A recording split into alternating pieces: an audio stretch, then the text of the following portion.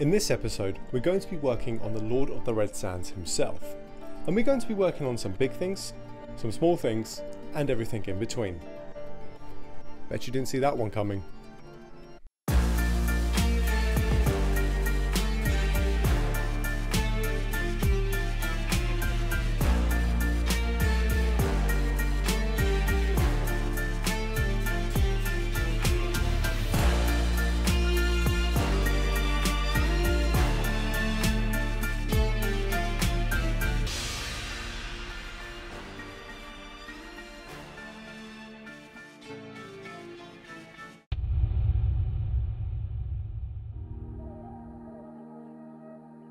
Now, with Angron's model, it already has a lot of detail, so it's going to be tough in deciding the direction of what we want to alter to improve this model.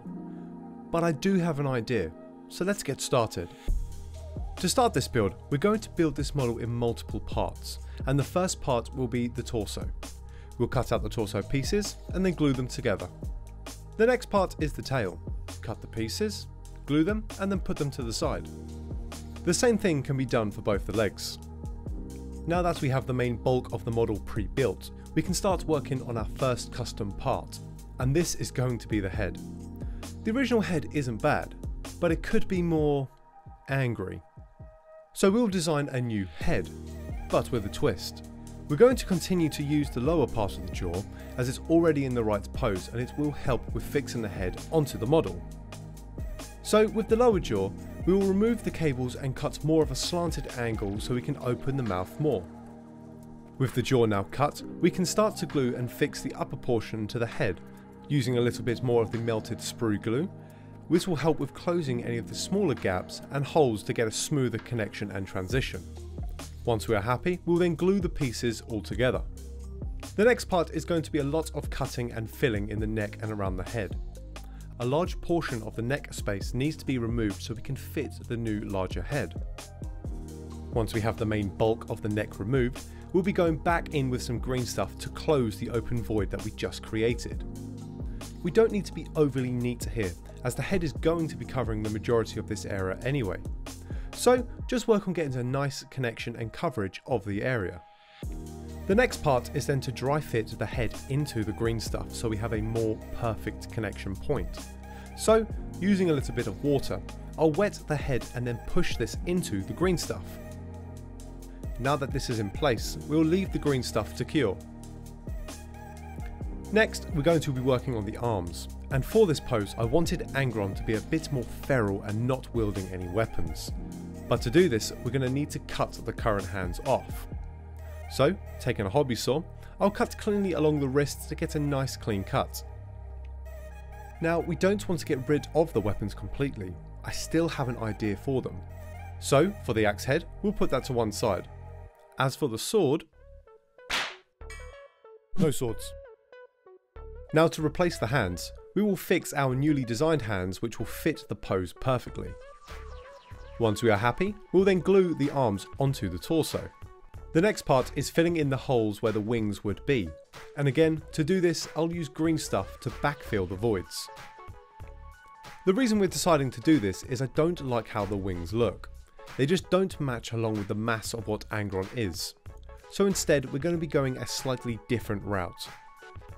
With the holes now filled, we can now glue the remaining of the model together. This includes the legs and the tail. Now to deal with the large holes on the back, we're going to be adding some large spikes, almost like a dinosaur. These will be pushed into the green stuff just to get a solid impression. Once the green stuff is dry, I'll then be gluing the spikes into place. The next part is to start working on adding the butcher's nails into the new head. The original cabling is still of use, but it's going to need a slight alteration. So lining the pieces up, I'll then cut down into the head so the piece fits better with the head. As for the remaining cables, these are cut and then glued into place with some minor changes so they fit better.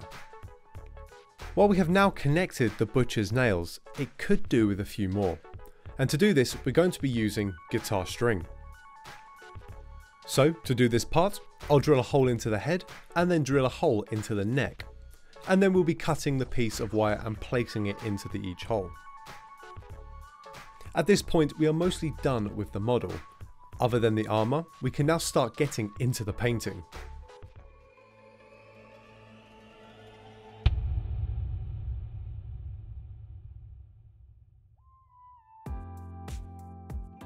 Now that we have the model primed, the first part is going to be painting the skin, and the colour we'll be putting down is mahogany from Pro Acryl. So give the entire model a good coating, as this is going to be the base paint for the skin tone. The next colour we will use is Tan Flesh from Pro Acryl.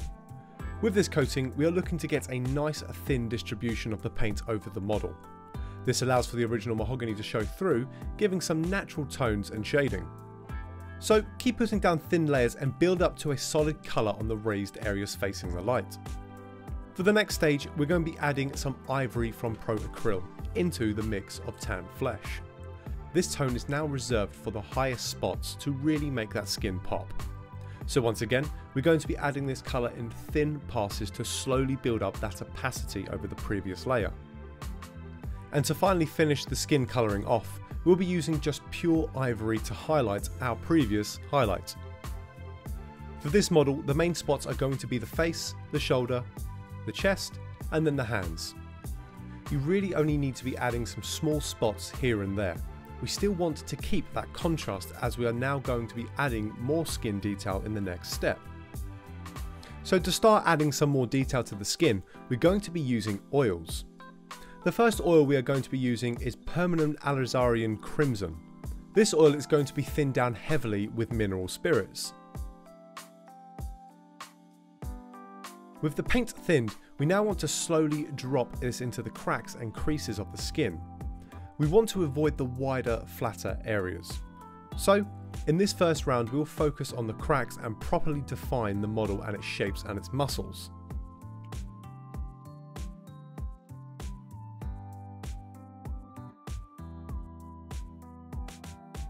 Now that we have the first shading down, we'll then be going back in with an even thinner mixture and then perform the same task.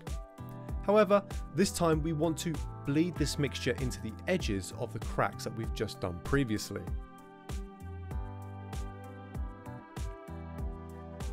Once this part is done, we are now going to be moving on to another colour. At this point, this is how the model is starting to look like. But the next step is bringing that living skin tones in, and to start we're going to be adding purple. This purple tone is selectively reserved for the deepest tones that we want to emphasise. For example, the underside of the shoulder, the chest, the armpits, the elbows and the knuckles. I just want to take this time to explain why I've decided to go with oils here over acrylics. Sure, I could be sitting there and using the acrylics and gently brushing them over, but the problem I always find with them is it's very difficult to get those smooth, subtle blends. But with oils, and when you really thin them, you can really get some nice transitions. Just look at over here, look at the colours that we're placing down, look how they're blending together and the two oils are all mixing together, and when they dry we're left with a very nice smooth transition across the model. Makes it far easier than doing layer after layer after layer with the acrylic washes. And the best thing is, if we don't like it, we can remove it. Just a little bit of mineral spirits and we can reduce it, or we can go straight back in with more paints. It's so much more forgiving when dealing with oils instead of acrylics, especially when we're trying to work with delicate skin. Now, to start introducing the variation in tones to the skin, we're going to be using Light Rust and Dark Rust from Abtalung 502. These colours are going to be used to bring that red and purple smoothly into the white of the skin. So start applying this colour in a very selective manner. This colour is more added to the flatter, wider areas, and this will help with smoothing the blends together.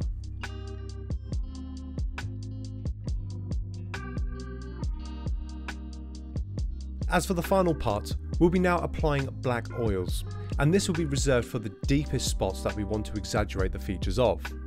In this instance, it's the face and the eyebrows. So now, here is how the skin is looking. Nicely detailed and looking really demonically painful. It's no surprise why he's so angry. Once we are happy, we will then varnish the entire model with matte varnish, and then we can move on to the armour. Now before we can start working on painting the armour, I'm going to go through and protect the skin. To do this, I'll be using masking tape and then using liquid mask from Vallejo to cover all of the skin. This step can take some time, but we don't want to waste all of the time that we've just spent on the skin so far.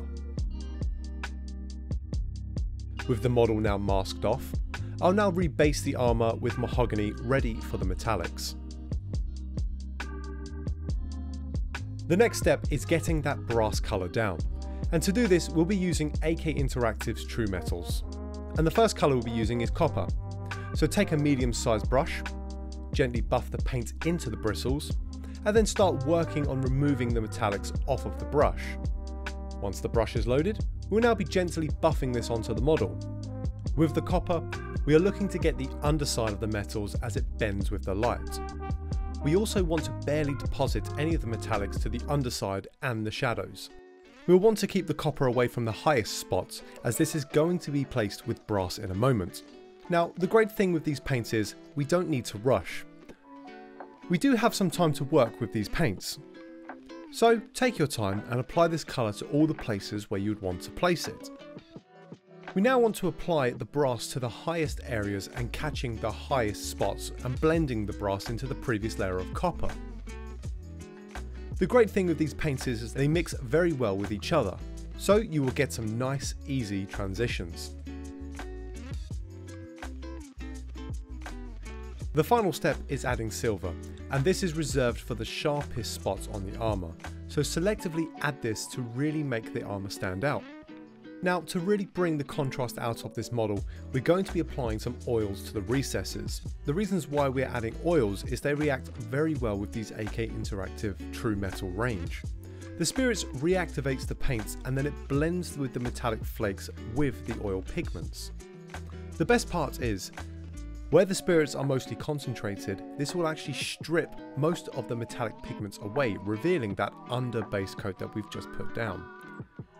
And then it will deposit the pigments to the edges of where the spirits evaporate. Because we base the armour in mahogany, this colour then pushes through, giving us a more realistic shift in colour from the shade. So go through the model and apply these oils to all the shadows.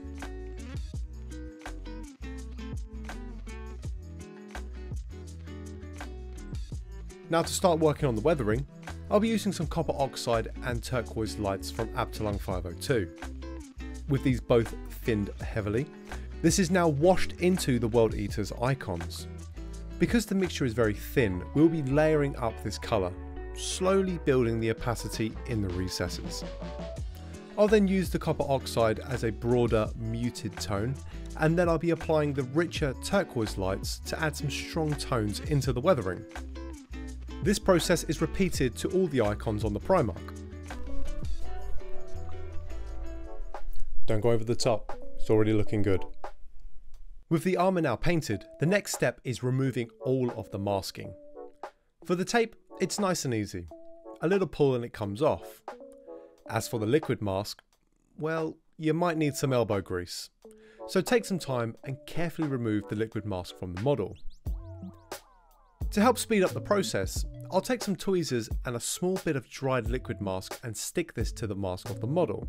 This will help with speeding up the process.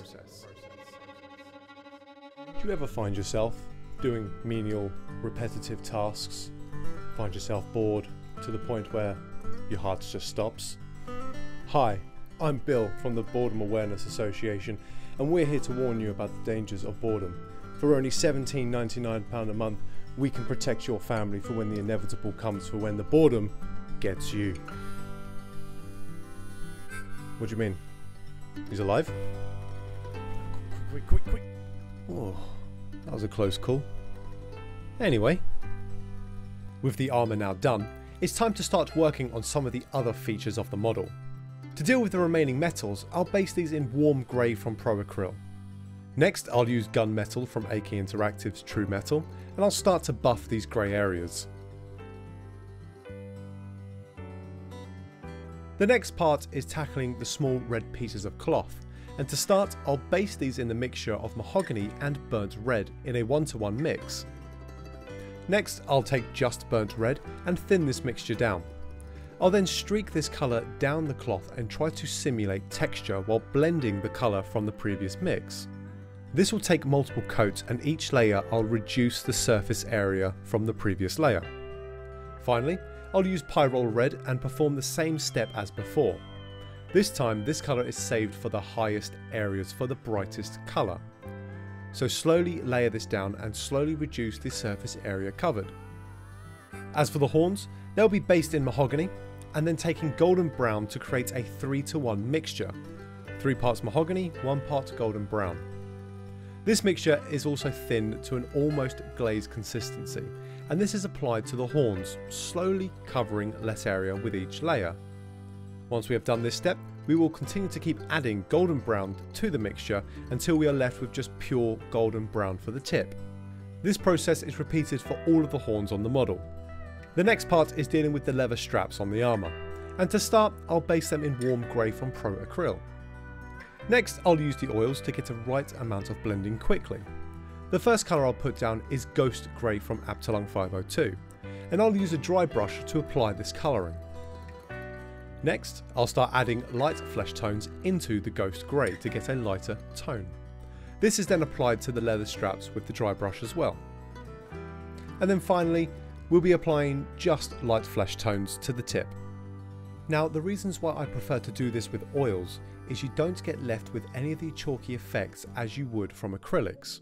Sure, you can wet the brush, but then you are stuck by the working time in getting the right blends. With oils, it's just a quicker way to get a smoother transition.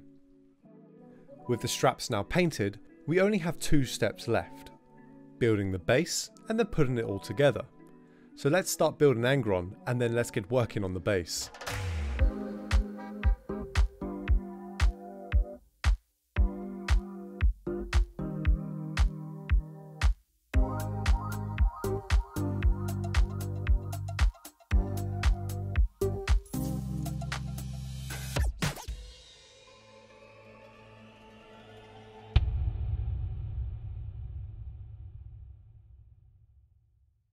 The original base that comes from Angron is quite small, and because we have altered the overall profile of this model, it's going to need some compensation. So to do this, we're going to need a much bigger base. Much better. So first off, we're going to increase the profile of Angron, and we will be creating a tall cliff edge. And to do this, I'll be using some cork coasters and then breaking them into shape. Stack these together and then glue them together. Once the glue has set, I'll now take a knife and start carving the edges to be more rigid and broken. Next, I'll fix down the original base piece from Angron's kit and glue this to the top of the cork edge. The next part is now using Smart Mud and applying this all over the cork. This will be used to blend in the cork and the plastic base piece. I'll want to remove any of the flat areas and give in there some more structure so we have some more texture for the painting. Next up, I'll apply Mod Podge all over the Smart Mud and then apply some ground dirt all over the glue. More glue is then used to increase the strength of the dirt, and then isopropyl alcohol is used to break the surface tension so the glue can get into the dirt. This process is repeated over the entire base. Once the base is covered, we'll let this dry and then prime the base. With the base primed, the first colour we're putting down is warm grey over the cliff and rocks. Next, I'll dry brush Field Blue from Vallejo all over the rocks. The next step is then applying Ivory into the Field Blue to create a brighter blue. This is then applied over the rocks, but now we are starting to focus onto the tips and more flatter spots of the base. We will keep repeating this process until we are only applying pure ivory to the tips of the base. The next step, I'll apply Jade from Pro Acryl and paint the remaining space of the base. This is going to be for the ocean as we're about to start a big resin pour. For the next step, I'll cut some plastic card to create a sealed barrier for the resin to sit inside. With the barrier now glued, I'll test the container for any leaks and also work out the volume of the resin we're going to need to mix. Perfect, no leaks. With the resin now poured, it's time to start applying the colourings to get the ocean colour. Here I'll add 2 drops of jade and 1 drop of Druchii violet, and now it's time to slowly stir this mixture together. With the resin now mixed, it's time to start pouring. So let's start this pour.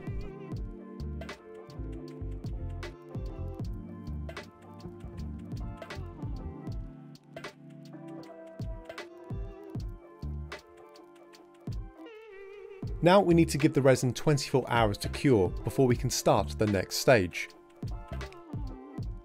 And here is how the resin is looking. Now it's time to start removing the container. So, using a sharp knife, I'll slowly pry and remove the plastic from the resin. Now this resin does look good as it is, but we are going to be carving some ripples and waves for the ocean.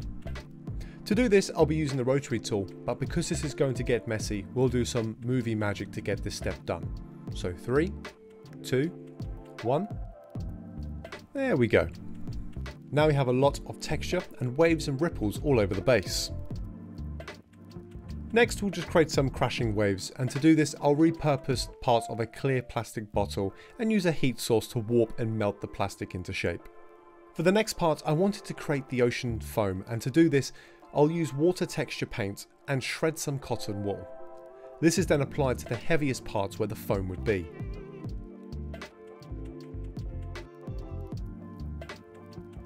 Next, I'll stipple white ink all over the tips of the waves, and then use an airbrush to apply the white ink in a feathered approach. And finally, bold white from Pro Acryl is then stippled onto the tips of the waves. And now with the base done, we are left with this.